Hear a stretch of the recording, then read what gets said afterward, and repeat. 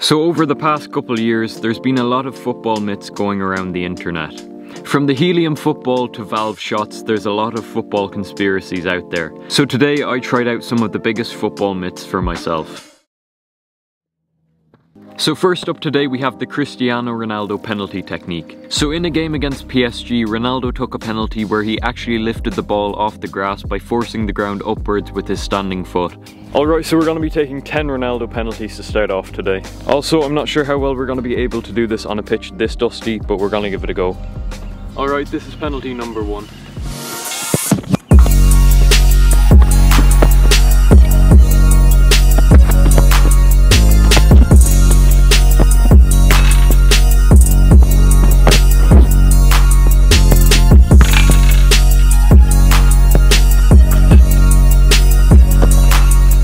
So after testing out the Ronaldo penalty for myself, we didn't actually see much uplift on the ball. So while this myth isn't completely false, it definitely takes the right circumstances to do it right. So next up today we have the Kevin De Bruyne topspin free kick.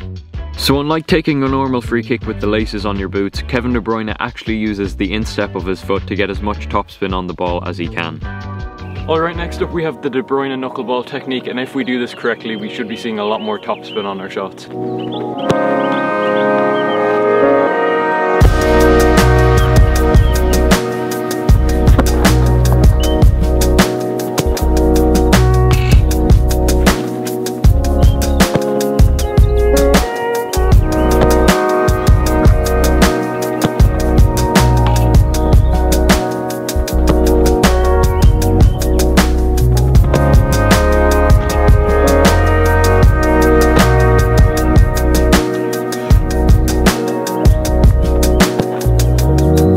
So after taking a couple free kicks with the De Bruyne technique, I could definitely see a lot more topspin on our shots when we got the technique right. So overall, the Kevin De Bruyne free kick technique worked pretty well for us, so this myth is pretty successful. So the next myth we're going to be taking a look at is hitting the valve. So hitting the valve has always been speculated to generate more power on your shots due to a harder spot on the ball around the valve. Alright, so first up today we're going to be taking 10 normal penalties just to get an average speed of what our shots should look like. 79 kilometers per hour, 81, 96, 92, 99, 89, 89, 94, 83, 88. Alright, and now it's time for the valve shots. 87, 88, 104 kilometers per hour, 90 kilometers per hour, 84, 94, 95, 86, 91 kilometers per hour, 82. So at the end of our experiment, the average speed of our shots was very close together, so overall valve shots are gonna remain a myth for me. Next up today we're going to be taking a look at one of the most simple hacks, and it's whether more aggressive sole plates make you run faster.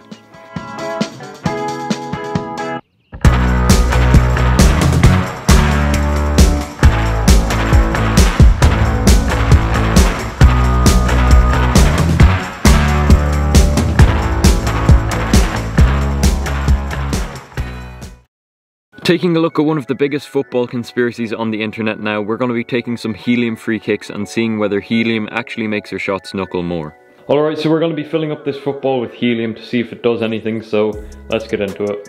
So I'm also going to be weighing the football before I put any helium into it, just to see if the football gets any lighter. Alright, so the normal football with no helium in it is weighing in at 430 grams.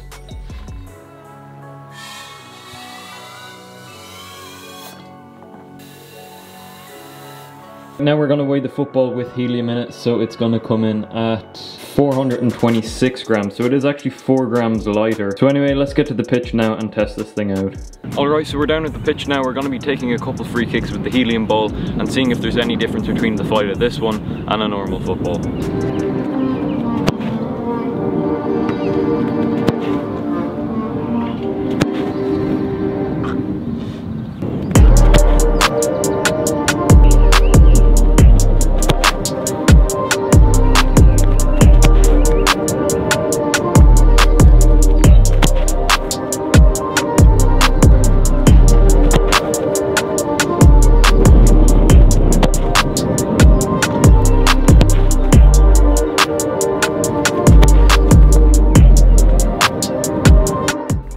So after taking a couple shots with the helium football, I can easily say that there was no difference between it and a normal football. Even though the helium ball might have been slightly lighter, it definitely wasn't noticeable, so this myth is going to be a failure for me. So one of the most interesting myths we're going to be taking a look at is the ice expansion football hack. So it's basically believed that if you fill your football boots with water and freeze them, that the expansion of the ice will cause them to get bigger. So let's get down to the pitch and try these out.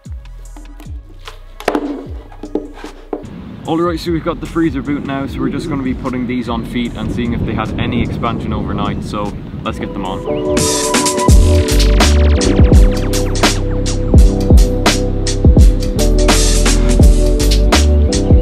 Right, so I've got the two boots on now, and to be honest, I can't really tell any difference between the one that should have expanded and the normal boot.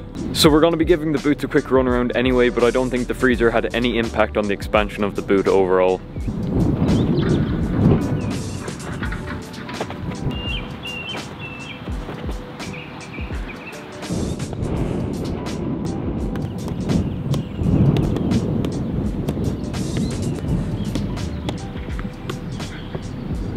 Alright, so as I expected, the freezer didn't do anything to expand the boot, so this one is going to be a massive fail from me. So the second last myth we have today is whether leather boots make your touch better compared to synthetic boots. Alright, first up today we have the leather boots.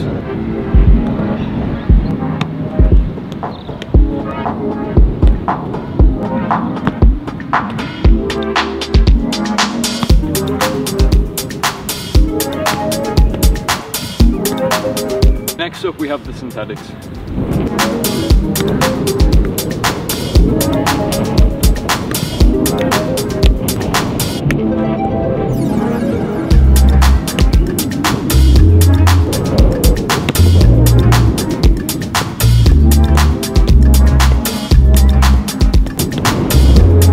So as you can see, the leather boots we were wearing were actually quite decent, and they did feel a bit more padded than the synthetic boots, but overall there wasn't enough in it to say that the leather boots were better than the synthetic boots.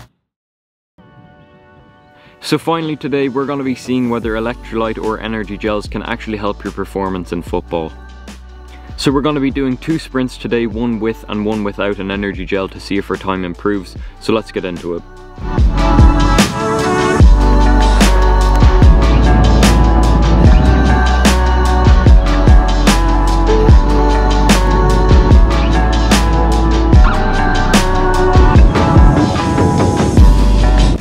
Alright, and now it's time to take this gel.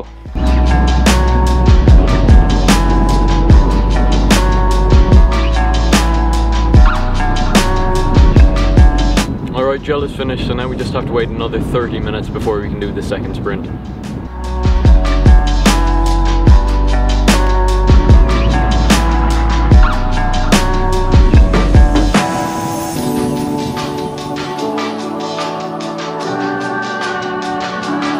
So overall, our time did actually improve when taking the energy gel, but I think it was too small to say it made any major difference.